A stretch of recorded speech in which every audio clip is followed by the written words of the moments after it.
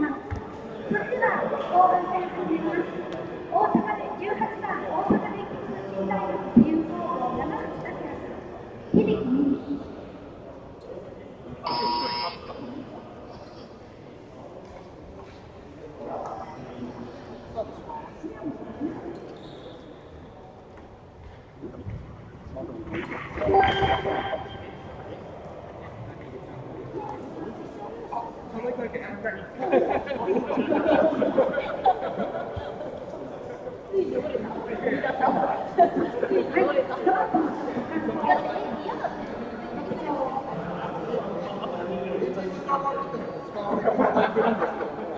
マイクロマウス合宿で実際やらない方だったら知ってる方いらっしゃるかもしれないんですけど、最近エンコーダーをちょっとガリガリと削ってしまっているみたいで、エンコーダーの文字盤が今消えているような状態で、センサーが切るのがちょっと怪しかったんですけど、今ちょっと走ってくれてるんで、なんとかなってるんですけども、今、大きい人たちがモータータオルを斜めにして、エンコーダーから遠ざけて、上の基板のネジが4本止まっては2つなんですけど、今2本が変化してます。はい、そうです。記録は54秒642。あ、大丈夫ですか？はい。これは先ほどしてみたいんですよね。はい。まだゴールまでたどり着いたことがなかった。おお。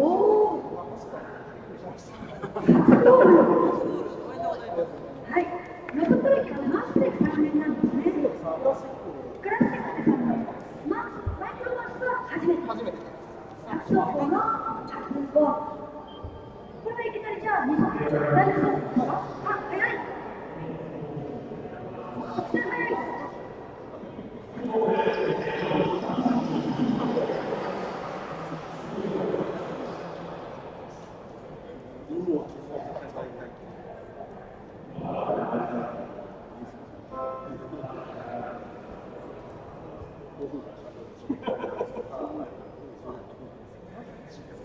なぜ走るんだってなぜでしょう？わかんない。さっきも16分間の直線のテストやってたんですけど、いきなり短くなったり長くなったりしたんで、よくわかんないです。安定してます。ゴール。記録は41秒385。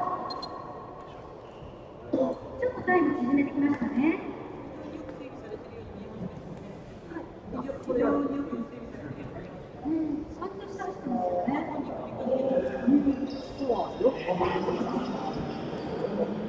までまだ知ったことなかったので、正直これが今最高のパラメーター、最速のパラメーターになっているので、はい。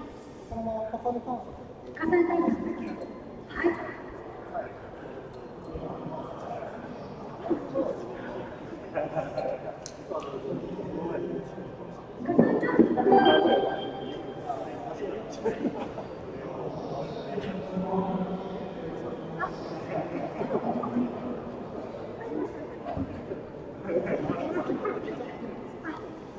最短が出てるので、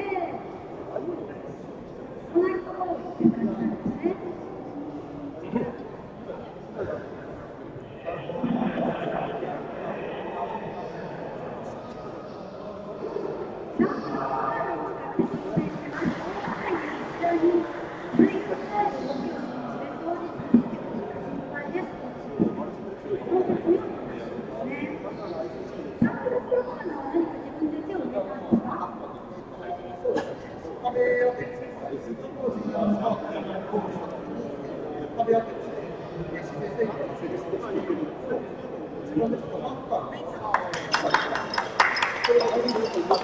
なるほど。はい、記録は55秒164。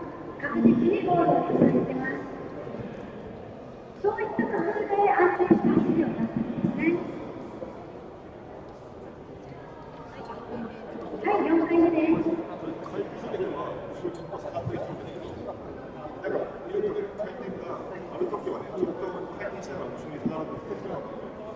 ういうのも分かったら、それも私なんか、何時間かのこれから進めていかないといけないことになっているので、本当に理由があるけど。いや、この夏休みの課題は、このロボット。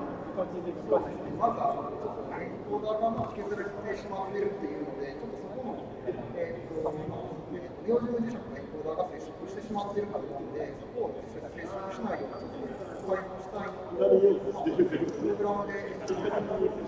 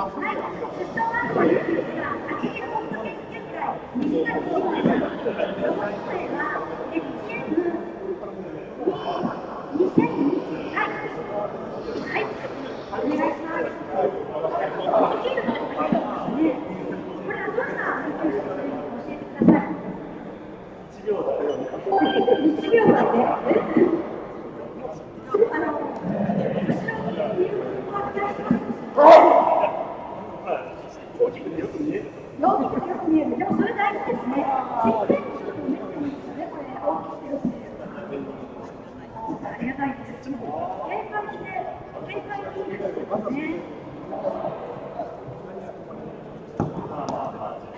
ゴール。記録は25秒189です。ロボットの特徴をじゃあ教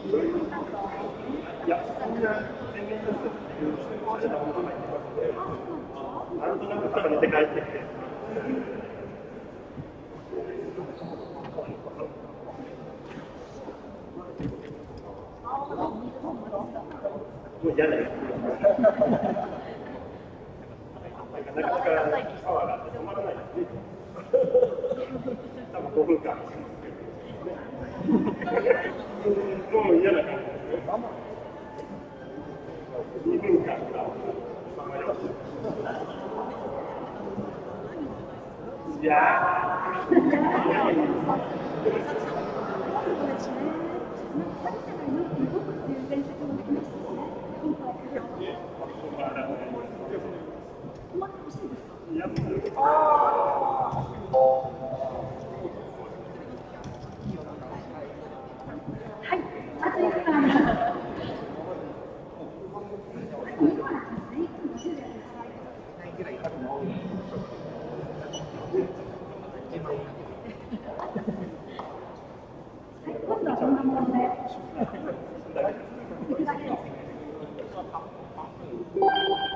い。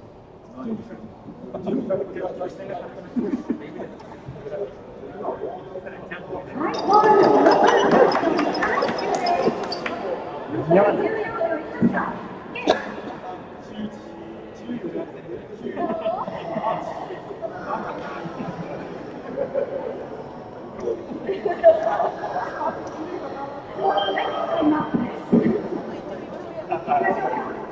い、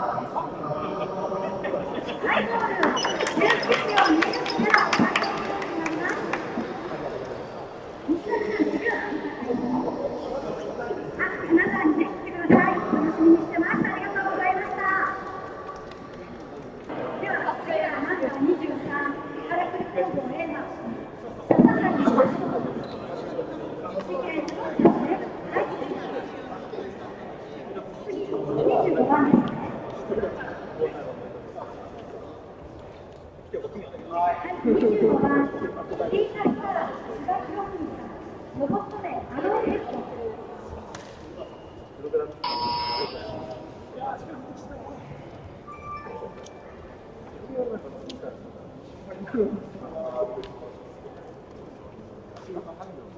いや、すいません、旧型です。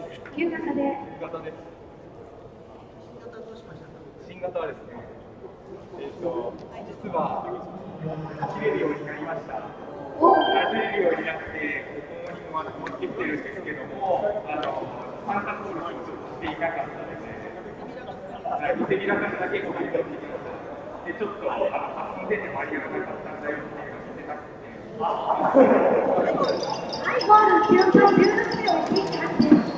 早いロボットきますよ。LED たくさんつけてて、なんかこんな感じで LED がそこから光るぜっていうマスで遊んでました。消費電力めちゃくちゃ高いです。全部検討すると2万2アンペアぐらい流れたりします。これも実はこれゴール走ってもゴールできるとは思うんですけど、登録はしてなかったので知らせません。次の金沢ではこれでください。はい、今日3分にかけてそれですね、これまたもらい出しますので、ぜひ試してみてください。はい。今記録16秒18です。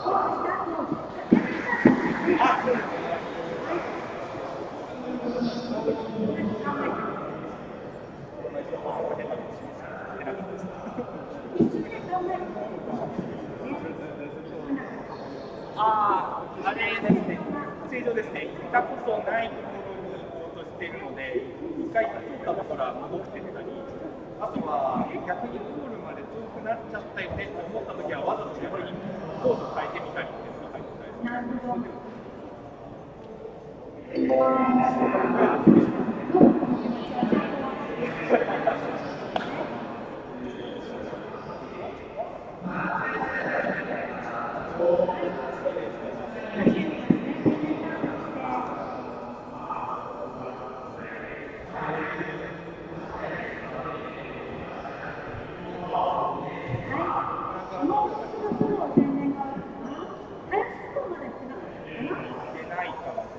3分で切り上げるようにされてるので、そうですね。斜めとか出ると嬉しいですけど。終わりました。はい。それでは第2セットいきますよ。早い。はい。検索大丈夫ですか？はい。いや、そんな早くないって。いや。皆さん期待してますよ。あんまり早くないやつで。あんまり早くないのから順番に。はい。菅さんの第2走行です。なんでかっこいい。そっちですね。6秒194。今日国際コースを初めてですね。いや、これ今、ターンが 0.45 メーターパーセントでしか回ってないんで、ターンがもうちょい速くなれば違うコース。はい、じゃあ次はどんなコースを選んでください。今、流れすっごい綺麗に走ってました。かっこいい。よかったですね。斜め出てることになっていましたので。はい。はい、どうぞ。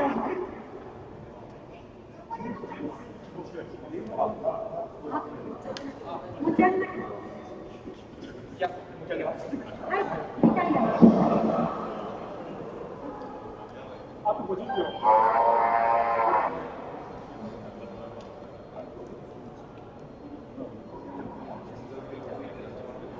はい、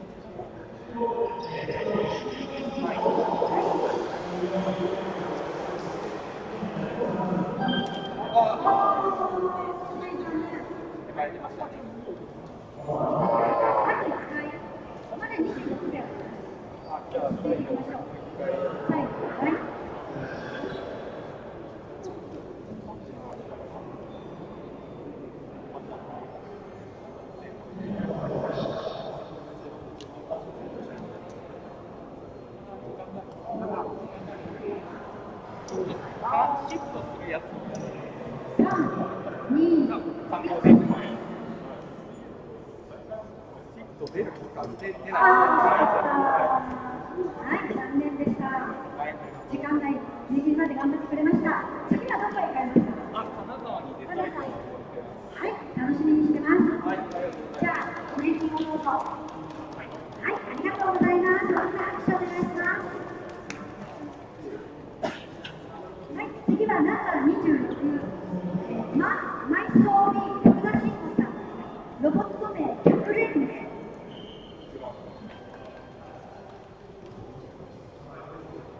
はい、自分で作ったオリジナルのマウス歴4年です。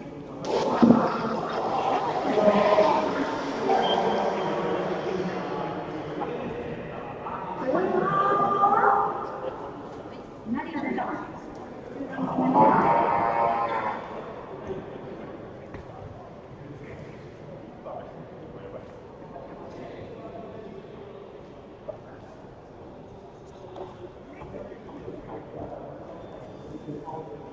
？LED がめちゃくちゃ明るいので、なんかめっちゃ可愛いって書いてあるんですけど。水の電気にあったら、抵抗待ちですね。すごいある。こっち見て。うちのトイレの60分にしてないです。ちょっと曲がりました。あ、何を言ってる？何ですか？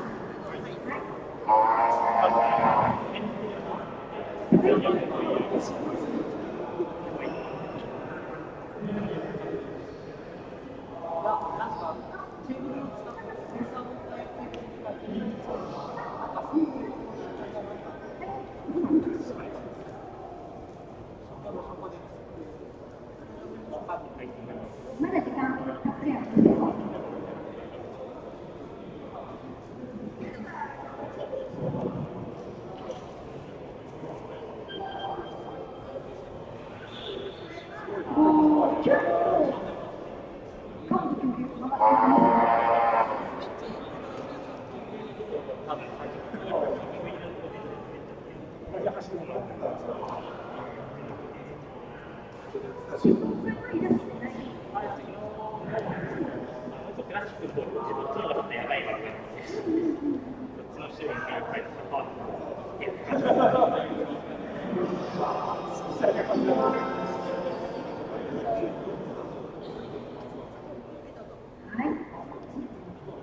お祈りが入りました。あ、回りました。なんかかっこいい。ちょっと結構言ってくれるんですね。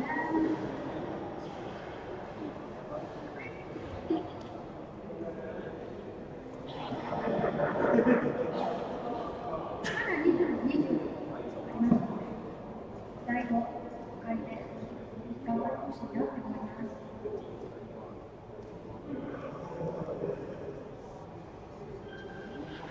最後のこの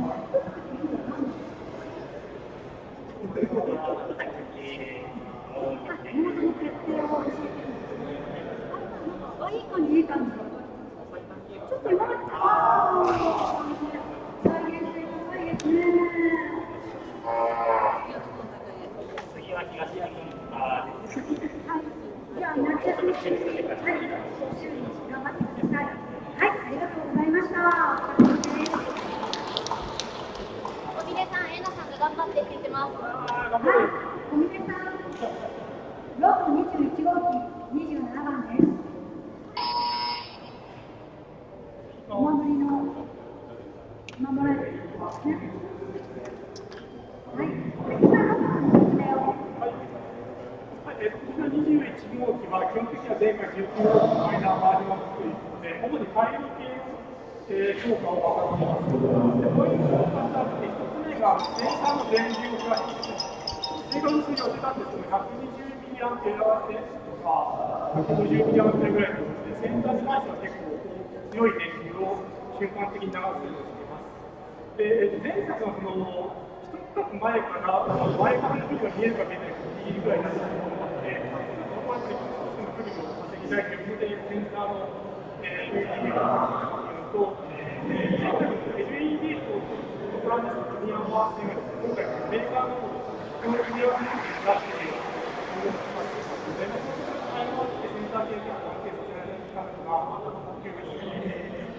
次は、90番というスカートなしの、チューニングコンテナがあるんですけども、こちらの自動用モーターのコンピューターの自動電源に昇圧回路を入れています。で、通常昇圧回路を入れると、電圧を上げて高回転が回すという目的の人が多いんですけども、この機体の場合はどちらかというと安定性を求めていて、つまり前作の場合だとバッテリーの電源そのまま取っていたので、バッテリーを使うとだんだん電圧が下がってきて、ファンの回転数が下がってしまうというところで安定性にちょっと課題があったんですけど、それを5ボルト昇圧についていくことで、毎回安定した吸引力ができるんじゃないかと期待してやってたんです。で、あと、そうですね、その使い方と、テクスト低電圧というのがある。はい。では、いよいよ、このロボットを購入して、第2部、もう一個進めます。探索長い距離したので、今ロボットがファイヤー操作しています。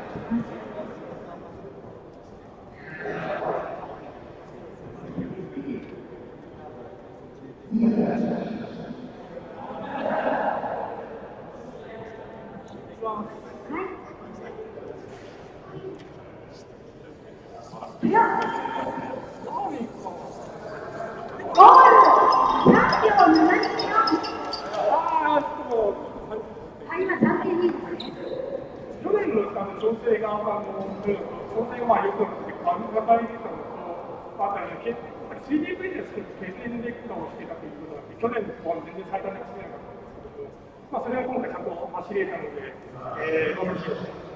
子供の生まれてなかなかマウス調整という時間が月に1、2時間取れるかというのがあって、なかなか調整できてなかったので、かなり不安なんですけども、前回から全員調整のあって、結構走れたということで、そういうのが嬉しいです。はい。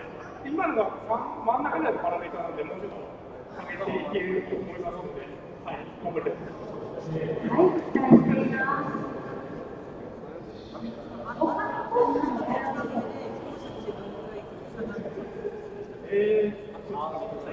大体100割ずつぐらい上げてくる、2割、3割アップぐらいの感じです。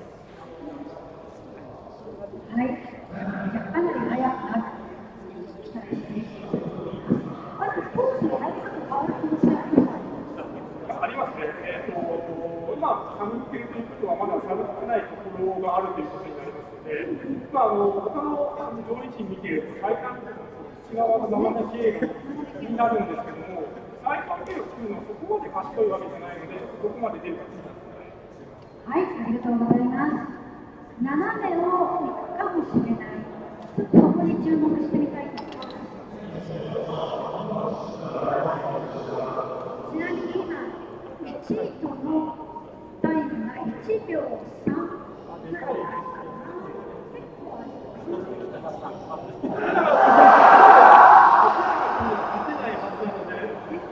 そんな。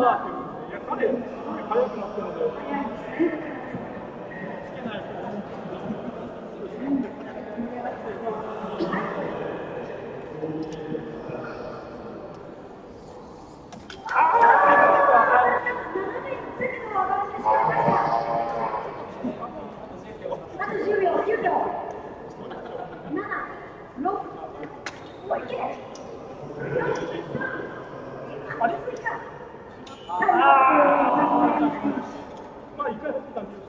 いですね。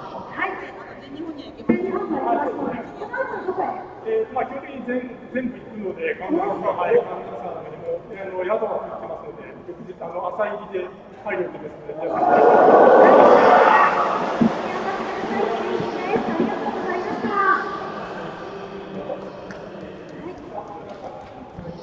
これからどんどん楽しいマイクロマウスハーフ競技になります。では28番、ビーズスターマイストーリー、今井康弘さん、シュベルマジュニア V2、久しぶりの今井さんです。ロボットの紹介をお願いします。まだ新作は作ってないので、さっき基盤設定がやってもらうようにしたんですけど、特徴としては、あまりないところとしては、エンコーダーが通常は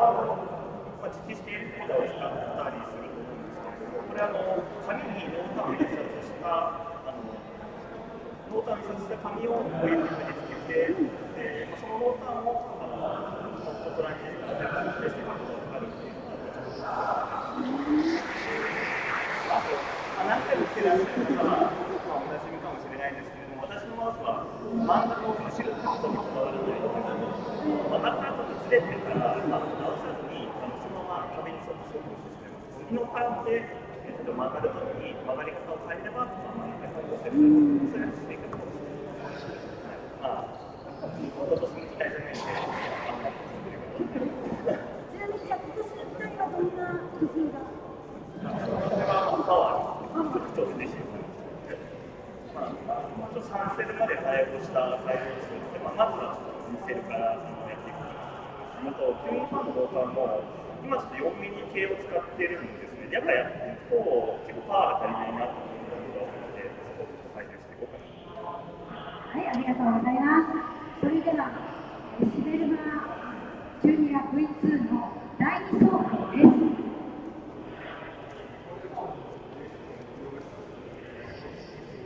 なんか今回旅行ついて言ってきましたけど、なんかむっちゃ余裕の発言が大会の参加目的に書いてあります。3年後と書いたね。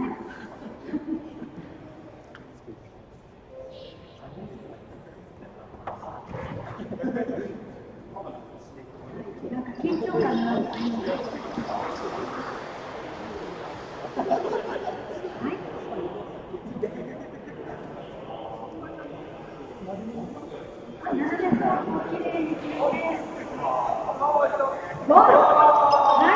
5秒16、5秒16、出ました。これからどんどん刻んでいきますよ。今のパラメーター何番目ぐらいですか？今のパラメーター一番下の方です。はい。じゃあ、どのぐらい速くなるのかは期待してみましょう。ギャラリーありましたよ。今井さん。ちなみにパラメーター何番からあるんですか？わかんないよ。いいよ。ゆっくり考えて。4かける16パターンです。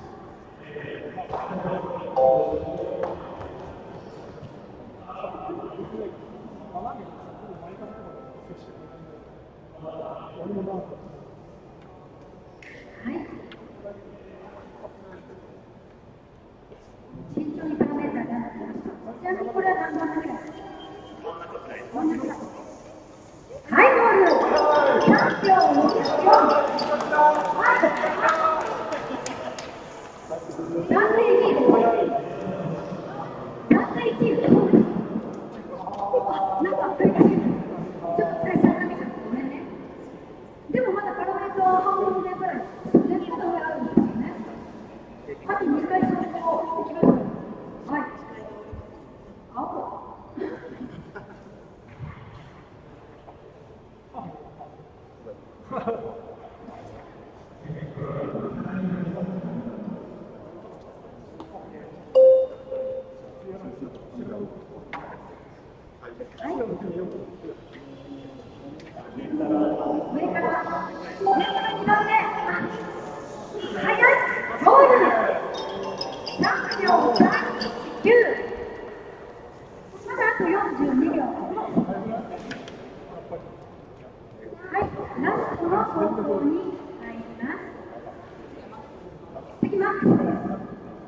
マックススピードチャレンジです。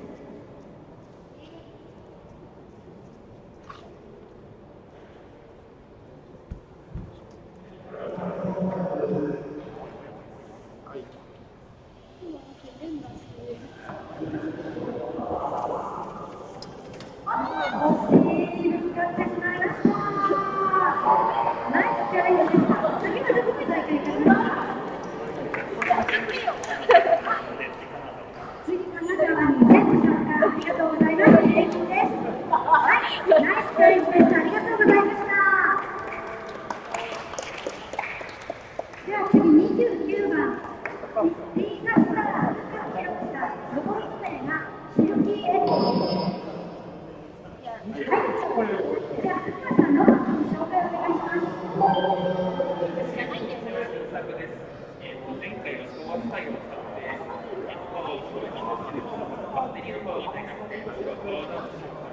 回は私がゼロ積みました。一応限界突破できるようになったので、早くはなったんですけど、今まで制御がなかった部分が出てきて、そんなに速度を上げられてないというのが現状です。これは関節走行中ですけれども、どのぐらいの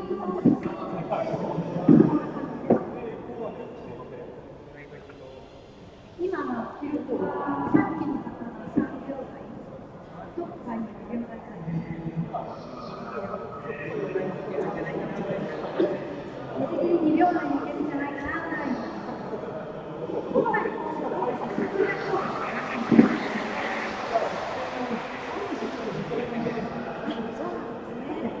直線が多いのはちょっと苦手だっていうふうにおっしゃっています。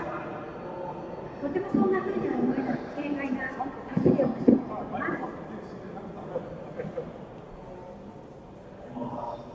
新プラプラの勉強もしたくて、統合開発環境から活動して独自の開発環境を作りました。今、プログラムを中心でやってる感じですか？期待はもうだいぶ前に今のソフトを一から書き直して、この年で全部書いてあったんですけど、今全部3プラプラを書き直しておいてる感じです。はい、ありがとうございます。はい、ロボットが戻ってきて、第2装置に入ります。同じくらいでも、プログラム変えたら走りが面白いですね。はい。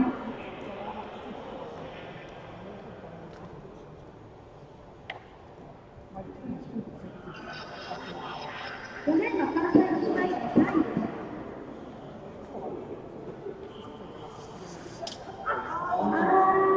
斜めきれいにいったんですが、外してしまいました。まだあと3回あります。はい。このパラメーターはゴール2秒62。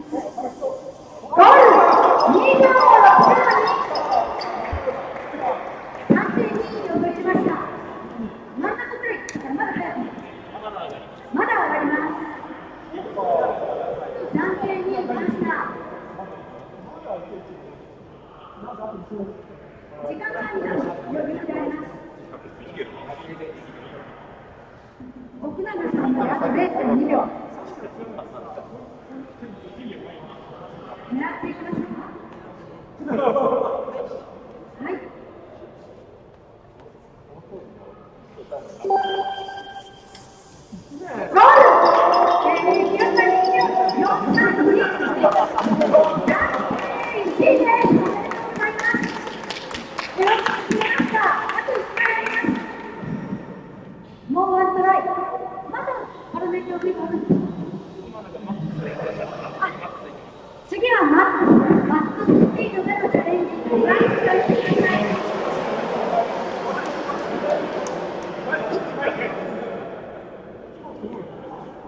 はい、自己記録短縮できるでしょうか。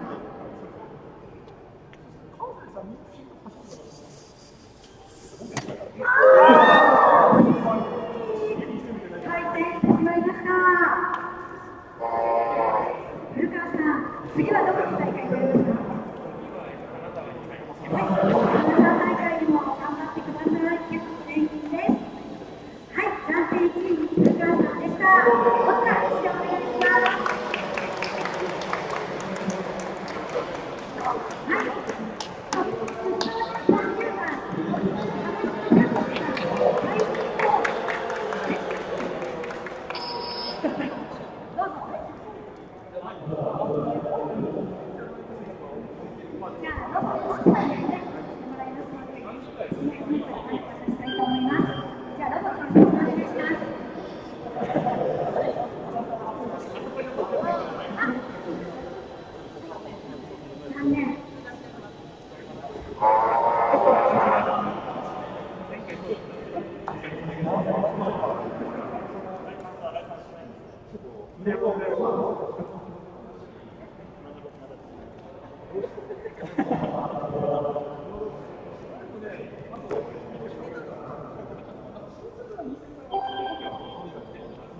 アルゴリズムをちょっと変えていかないと。本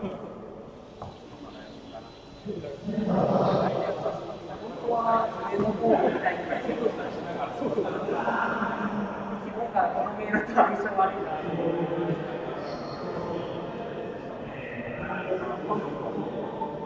朝にマシンがあるので、一応今年のこのマシンのまず的にはマシン変えたんですけど、機体の点も変えてまして、今まで 3D プリンターを使ってたんですけど、全部制作でマシンを作るようにしました。で、今全然完成してないんですけど、ちょっと時間的に怪しいみたいです。いや、そこまで回る余裕がちょっと少しなかったので、機体作ってて、切削っていう別の機械の加工があったんで、ちょっとそこまで大きいので。一回帰ってきて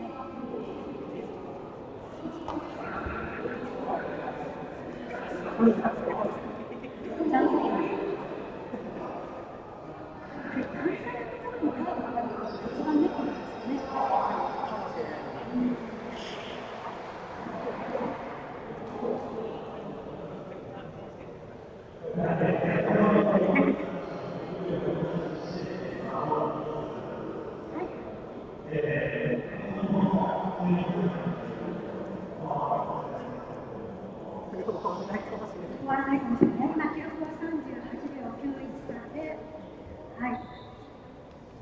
ちなみに今回、タイプコードが、今回タイプコード、タイプシートで出てきてるんですけど、タイプコードはまだ設計段階のです。6の方が先にできちゃいました。なんでいや、完全にやる気の、やる気の違いっていうか、タイプ5は 3D プリンターを使うこと前提で作ろうとしていました。戻ってきました。よかった。じゃあ、まだ1分50秒ありますので、3回目の仕事を楽しみにしたいと思います。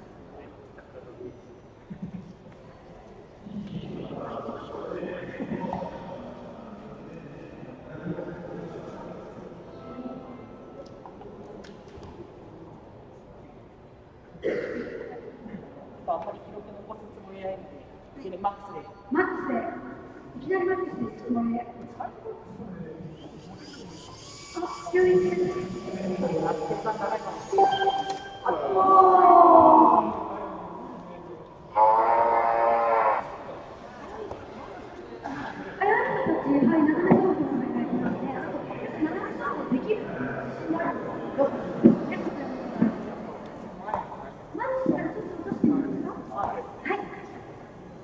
パラメータ合わせになったので。は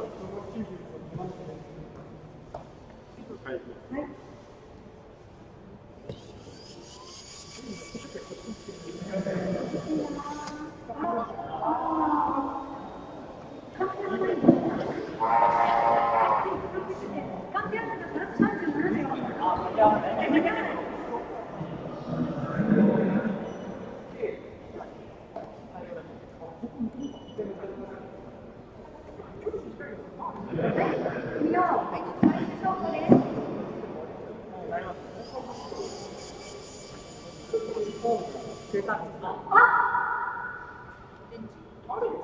電池かもしれない。残念。この後はどちらに行かれるんですか。はい、そうですね。よし。今のは、はい、おしまいで、じゃあ次のお話の後に勝負した方が、はい、シックスの出番になります。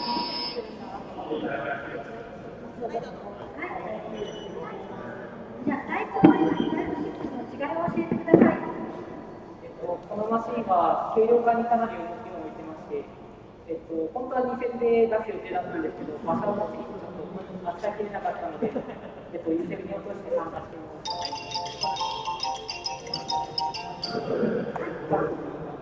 はい、次ので持ってます。15秒135です。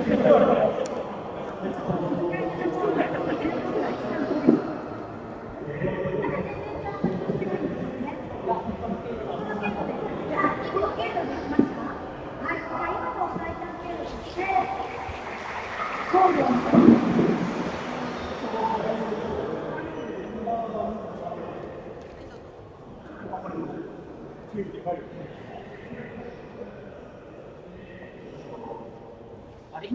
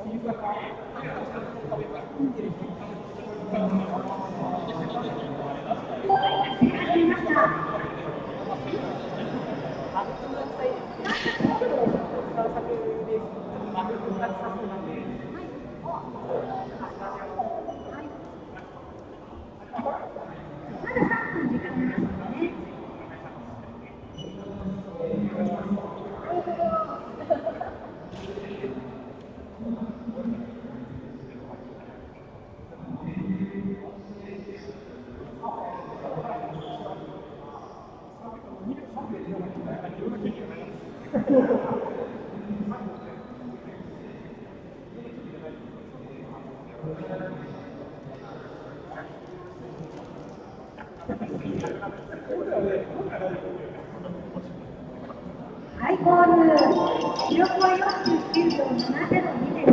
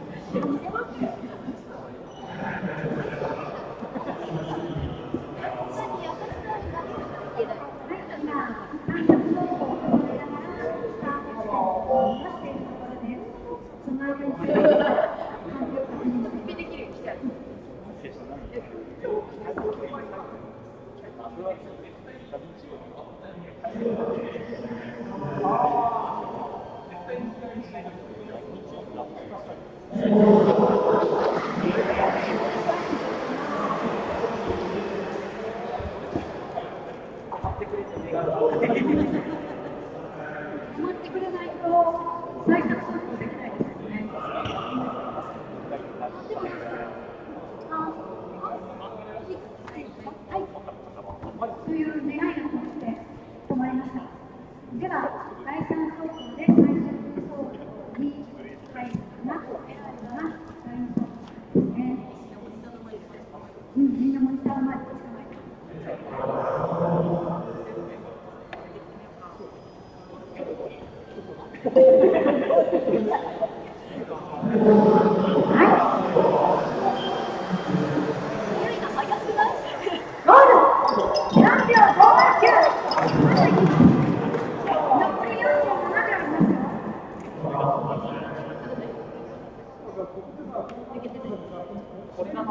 ごめんなさい。了解です。あ、止まっちゃった。ちょっと早くしたのかな、からね。まだ1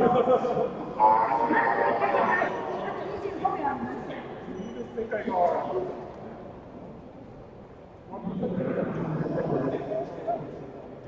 あと25秒あります。12が余裕。早い！ゴール！3秒59です。はい、ありがとうございました。いい走りでした。はい。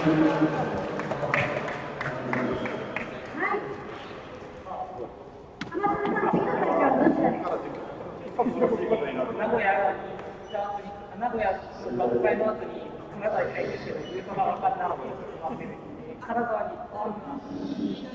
得意な人とかに聞いてきました。金沢じゃなかったら、名古屋です。名古屋の学会の後に金沢行きたいんですけど、ちょっと今ね、はい、行きましょう。じゃあ、記念品です。はい、これからも頑張ってください。応援してます。ありんで弾いてくれるんで。はい、次が32番、DJ スタッフのヨータさん、ダイジェスト9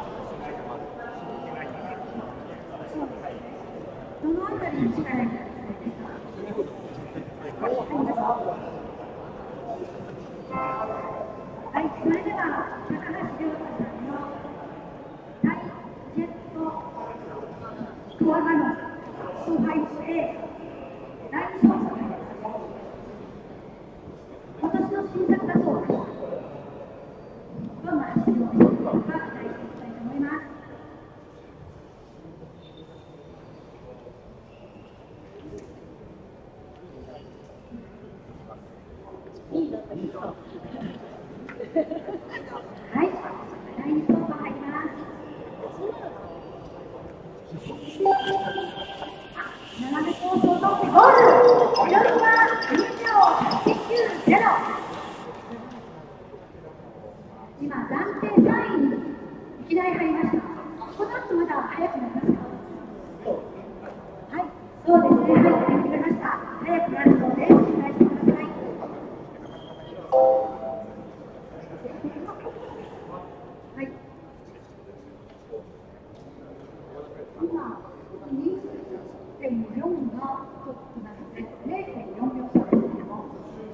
45。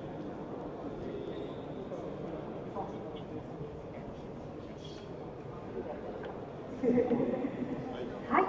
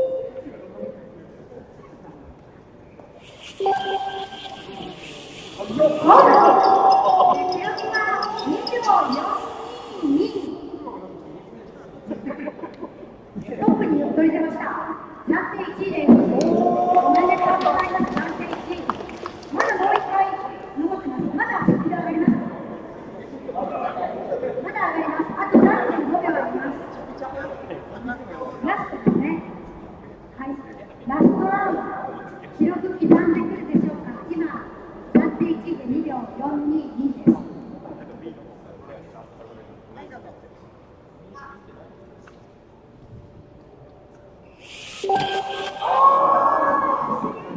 チャレンジだったんですけれども、最終放送は使ってしまいました。でも暫定1位で2秒422でそんな話お願いします。そして続いて、次のロボットがリーダースタートがしますね。はい。ダイジェストファイアーモンアクト 5B に入りますね。33番。大丈夫ですね。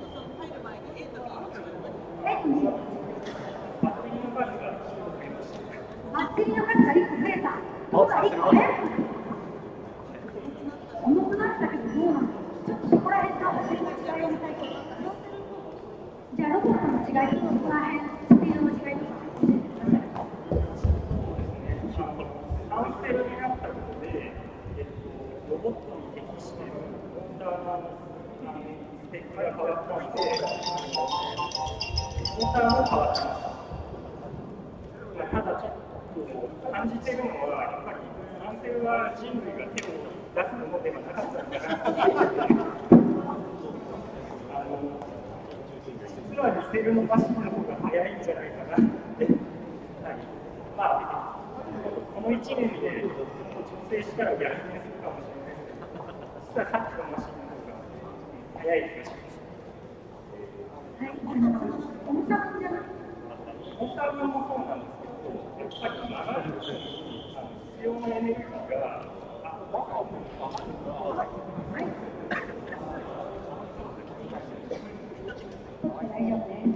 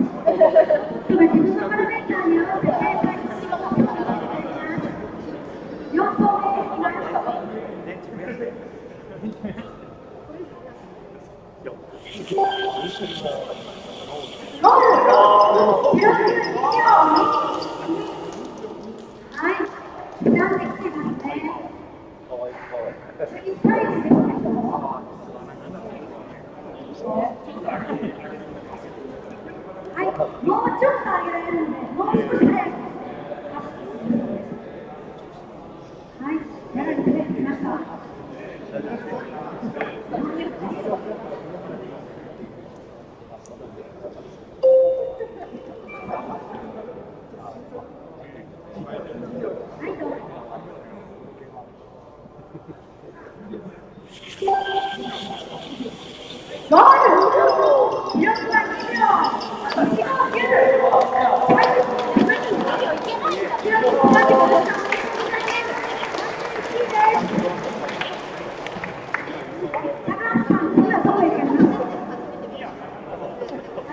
じゃあ頑張ってきてください。ありがとうございました。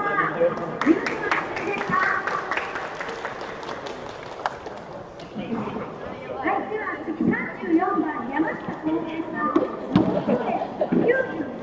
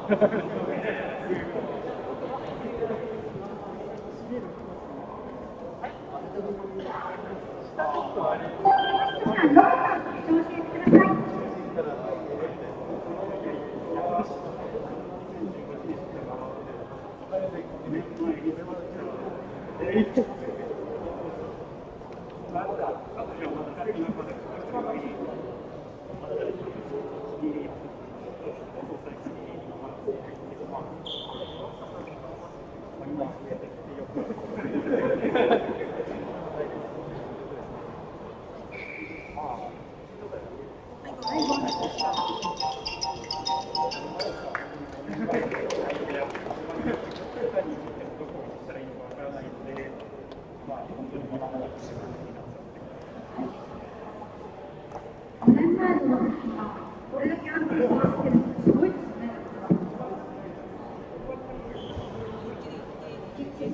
うん。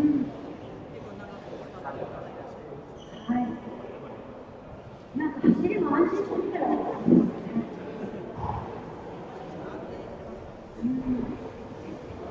これは全然出したら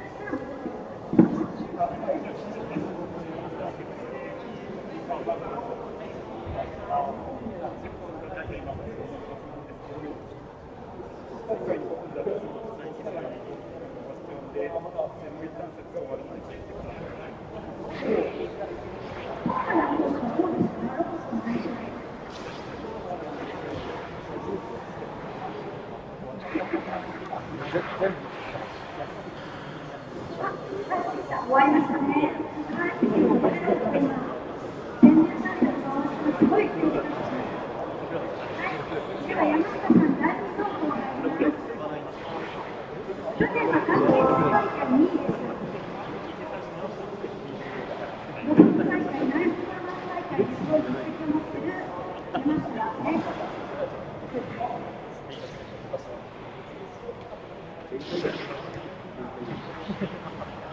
はい。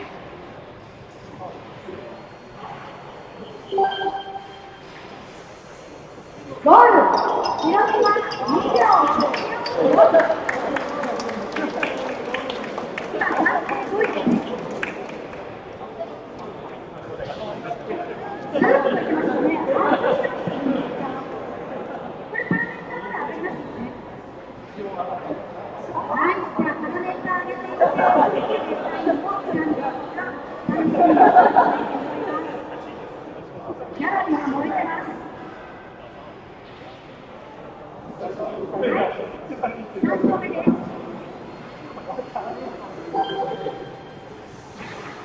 ゴール記録2秒706。はい、10個ご自身の記録は刻んできましたが、まだ順位の方は残っていません。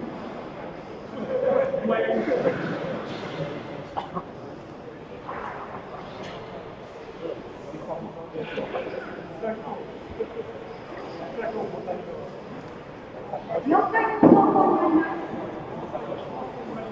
はい、このパラメーターは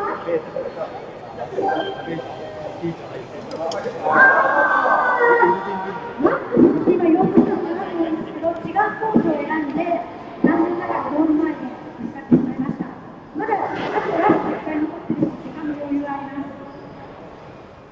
今のマックスです。マックスに近いパラメーターを選んだら、走行するコースが変わりました。はい、次はどのパラメーターでどのコースを走るか注目してください。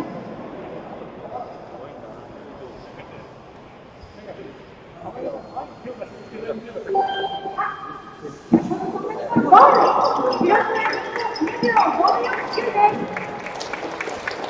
はい、ありがとうございます。山下さん、次はどこの方に？もう1台、はい。じゃあ続いて山下さんですね。続いてフュージョンレーター。はい、レーターと今のは何が違う？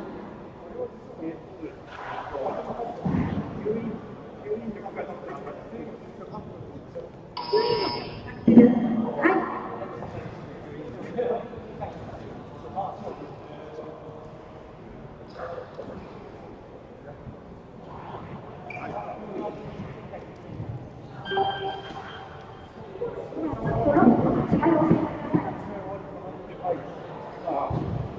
あんまり時間がかからなくて、基本的な作りはほぼ同じなんですけど、足回りとかの方法をちょっと見直して軽くして、重量は同じだけど、吸引力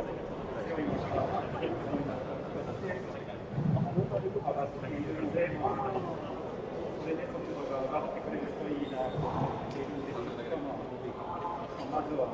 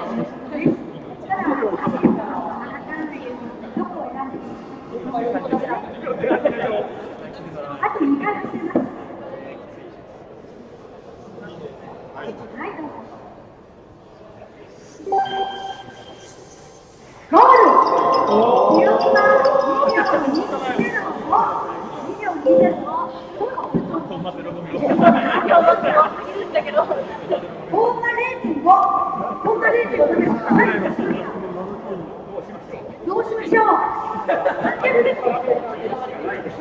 ラメーター上げるしかないんです。パラメーター上げて勝負してくれそうです。はい、皆さんカメラの用意いいですか。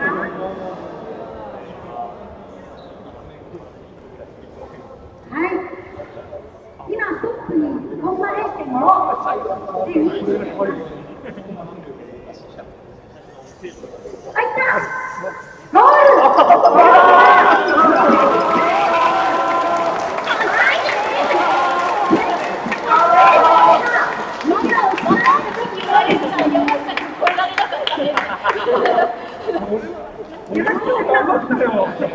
ーはい、お待ちください。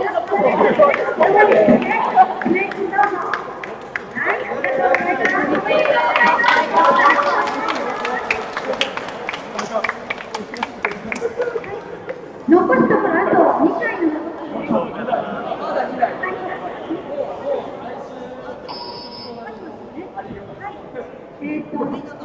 番のピンザスター、宇都宮の坂さん、紫電Neoです。トップの説明お願いします。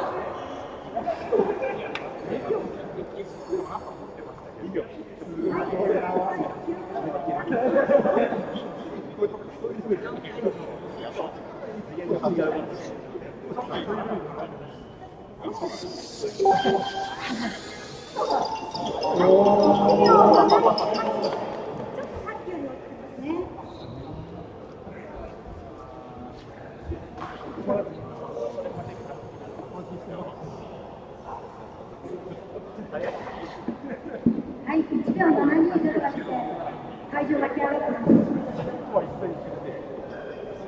昨年度全日本大会準優勝のマウス100点をスローモーション解析して埋めてきたそうです。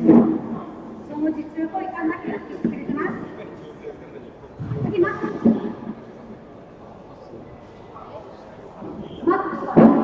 です。5回目です。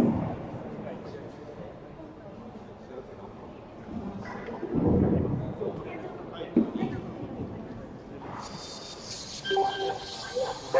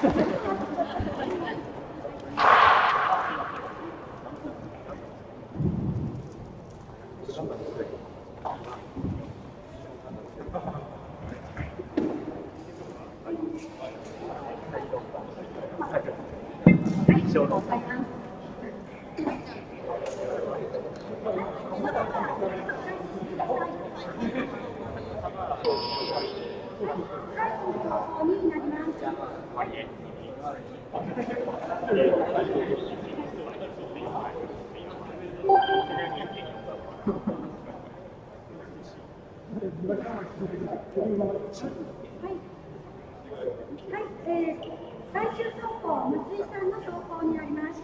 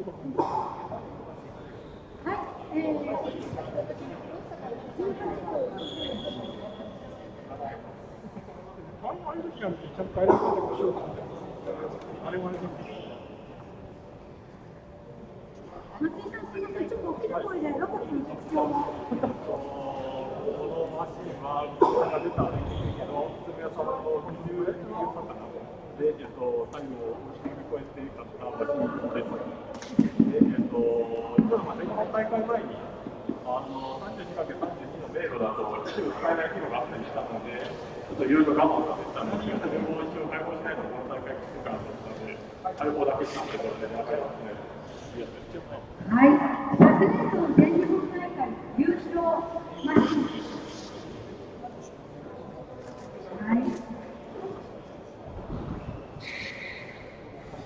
皆さんが先ほどの金明さんでお話ししましたけれども、それを去年破っているのということになります。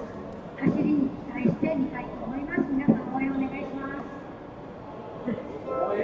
応援。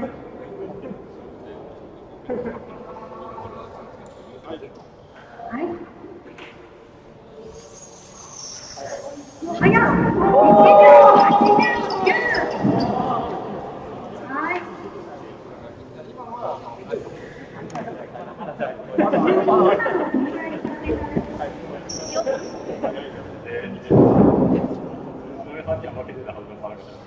そこそこ速いやつで、薄めさんには投げてたはずのパラメーターということをおっしゃってます。意識してますね。はい。次はどのくらいで。は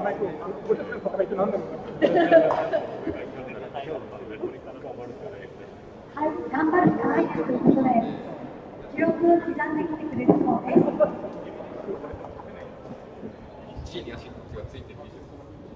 今0.1秒差、0.109秒。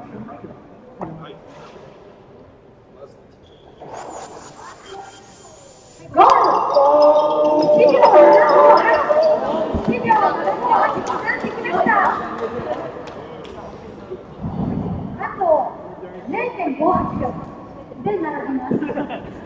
あと2回走行のこと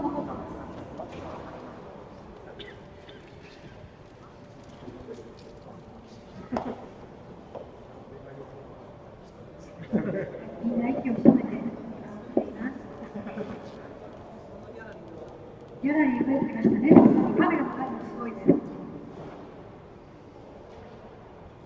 はい、4回目の走行。ゴール。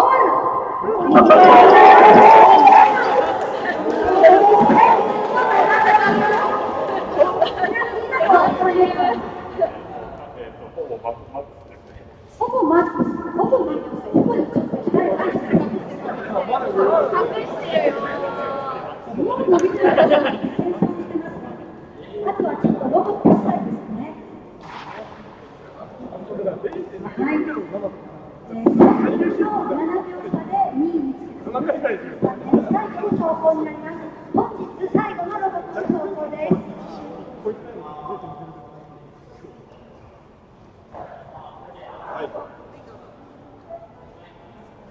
ゴー